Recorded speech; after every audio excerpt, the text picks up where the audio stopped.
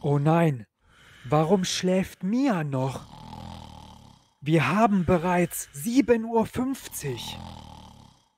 Ich muss Mia sofort wecken.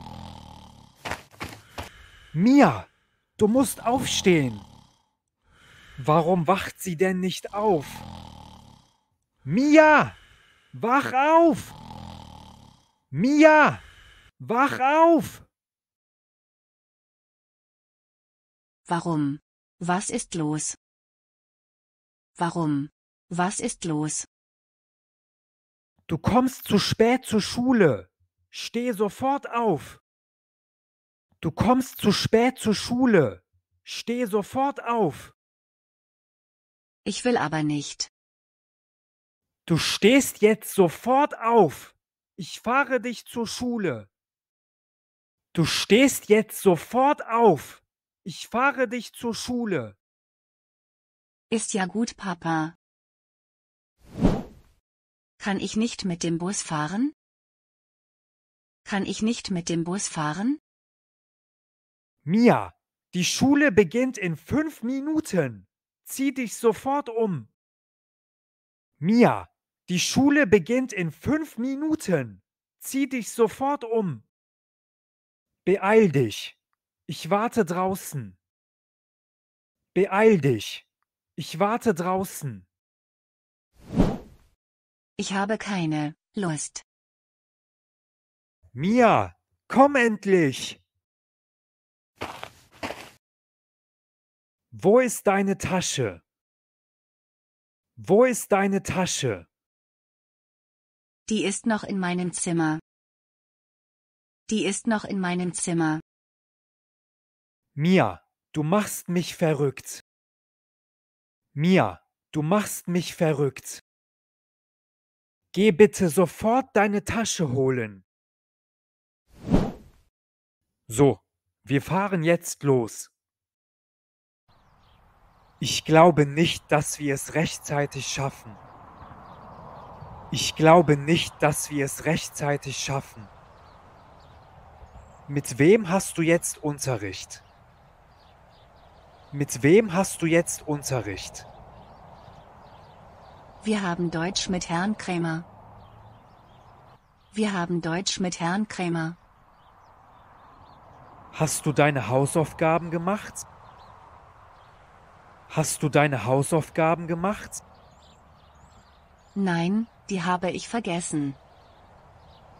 Ich kann es nicht fassen, Mia. Was wird dein Lehrer sagen?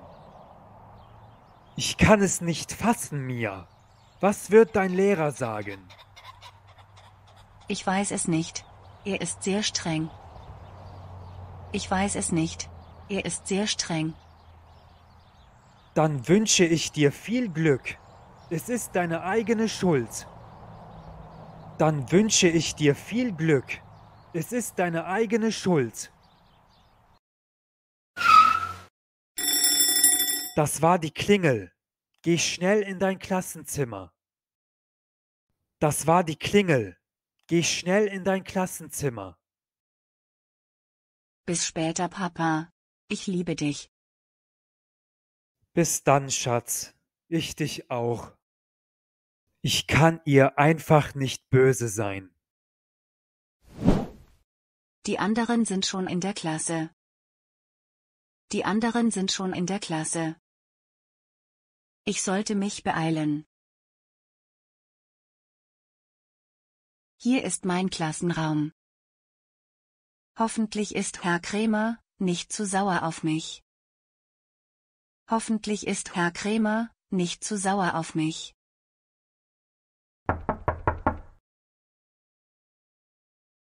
Herein.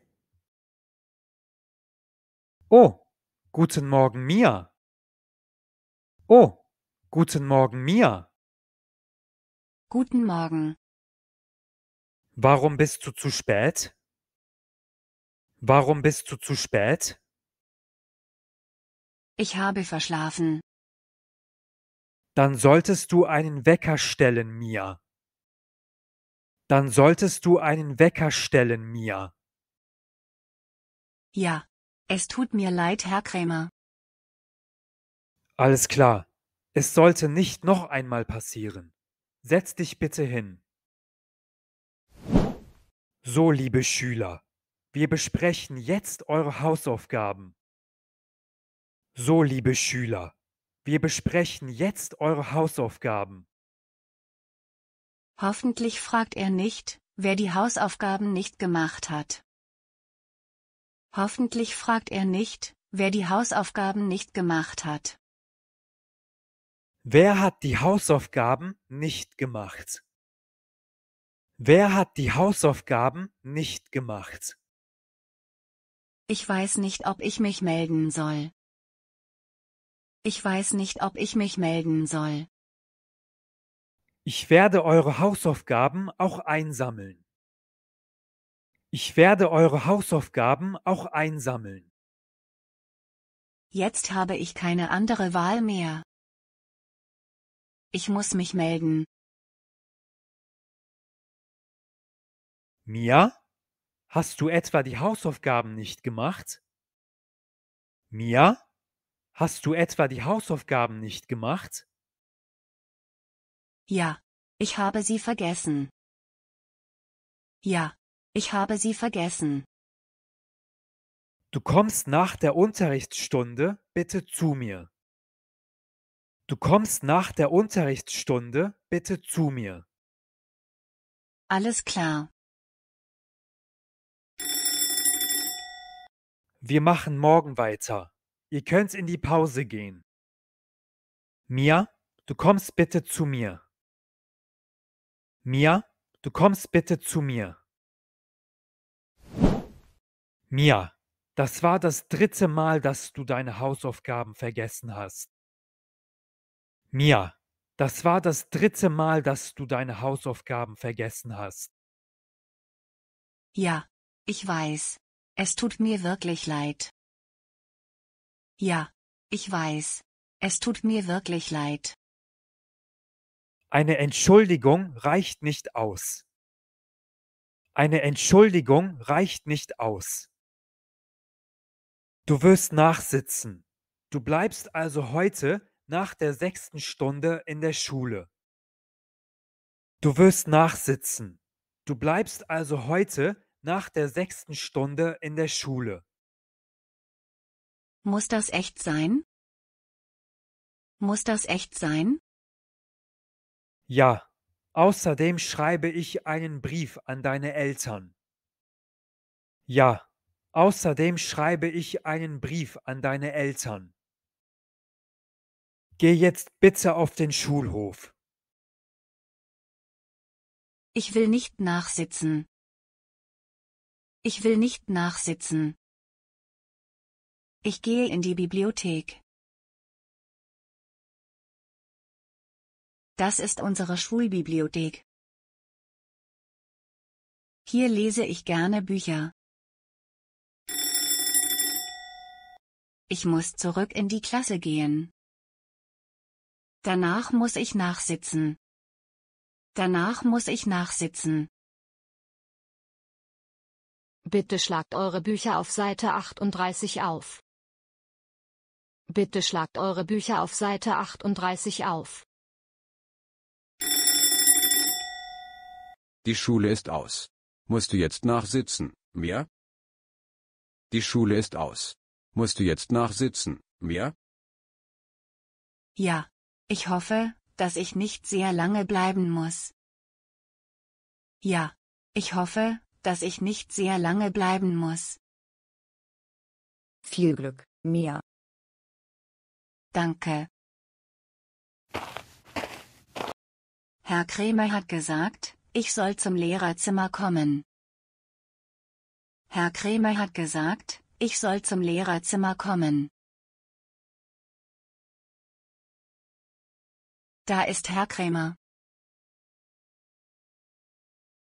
Hallo Mia, ich habe eben mit deinem Vater telefoniert.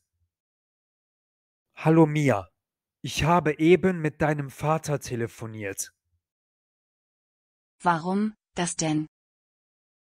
Warum, das denn? Ich wollte ihm Bescheid geben, dass du nachsitzen musst. Ich wollte ihm Bescheid geben, dass du nachsitzen musst. Wie lange muss ich noch in der Schule bleiben? Wie lange muss ich noch in der Schule bleiben?